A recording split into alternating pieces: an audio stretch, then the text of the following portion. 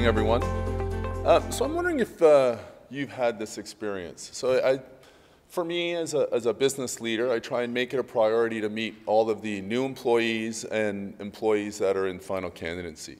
And usually when I meet some of these employees, depending on the role, we often talk about revenue. You may look at different metrics in terms of success. We look at if you work really hard, you can become somebody and have that great job. There's a lot of money at the end of the rainbow. You work hard, we compensate. We talk about, depending on the role again, the car packages that we have. We look at market share of the organization. We talk about our benefits, and we talk about pipeline. Yet, I don't know about you guys, but of recent, I've been experiencing a reaction from some of the candidates that I've been talking to, and it's not what I usually would have expected. Instead, what I get is this very unmotivated, uninspired look. And it's happened to me a few times. And clearly, I know it's not because of me.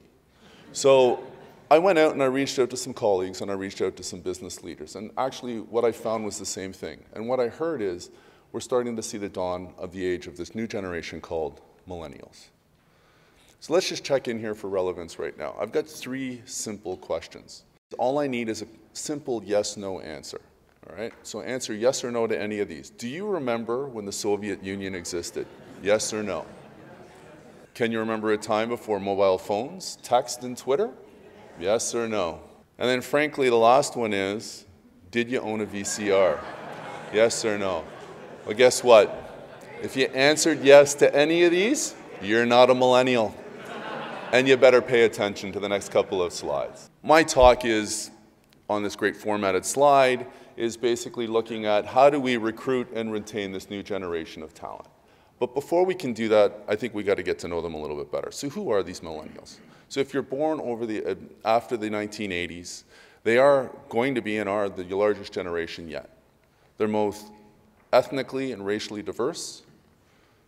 They grew up with technology. They're confident, have high expectations, achievement-oriented, and interestingly, by 2020, it's expected that they will make up 50% of the workforce. And in fact, by 2030, they'll make up 75%. Now, I know some of you in this room are going 2030, I'll be retired by then. Hence, reinforcing my point, you're not a millennial. Yet, anytime you have any reading on millennials or even ask for feedback, it seems like they're always getting this bad rap. In a recent survey of 20 hiring managers, 53% said that they had had difficulty retaining these millennials. And again, feedback has always been they're narcissistic, they're not willing to put in the hours, they fail to comply with organizational norms, they feel entitled, they want to be rewarded for participation, and they have unrealistic expectations on career. When we turn the tables and ask millennials, what we hear is that 70% of them want to be entrepreneurs. 20% really don't want to lead large organizations. And in fact, they want to prioritize meaningful work over pay. And interestingly, they feel that they find themselves in a workplace designed by their grandparents, somewhat hierarchical, commanding control, overstructured, and money is not always the incentive.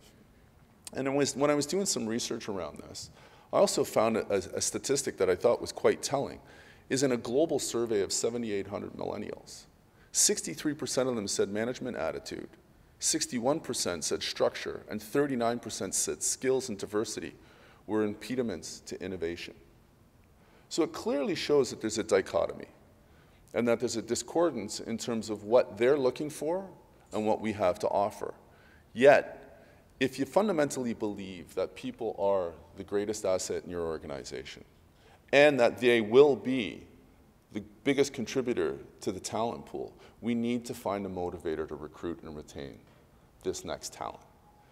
And the way I see it, the opportunity is really tapping into that entrepreneurial opportunity.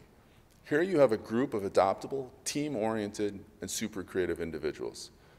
It's known, statistics shows, that millennials have skills prior generations don't, specifically around problem solving, dealing with diversity, dealing with complexity, and dealing with ambiguity. They're educated, they're looking to improve, they're really tech savvy, and they're well networked. And it's also known that they're getting more done on an average day than previous generations. So what I want to share with you is what I think are the 10 commandments of recruiting and retaining millennials. Number one, focus on the organizational purpose. Talk about what that societal contribution is versus revenue and EBITDA and et cetera. Highlight corporate responsibility. Show how they can contribute and make it dead clear that what they do, how it helps, not with the bottom line, but again with the purpose of the organization. Make development personal. It's not about the process, it's not about structure, and it's not about filling in templates. It's about the conversation. And as Sylvie said as well, it's about creating mentorship opportunities and coaching. Create leadership opportunities for them. Foster collaboration. Think about it. The education process and education experience that they went through was about team learning. They're really good at collaborating. Create flexible work environments. Allow them to experiment. Let them fail fast, and let them fail forward.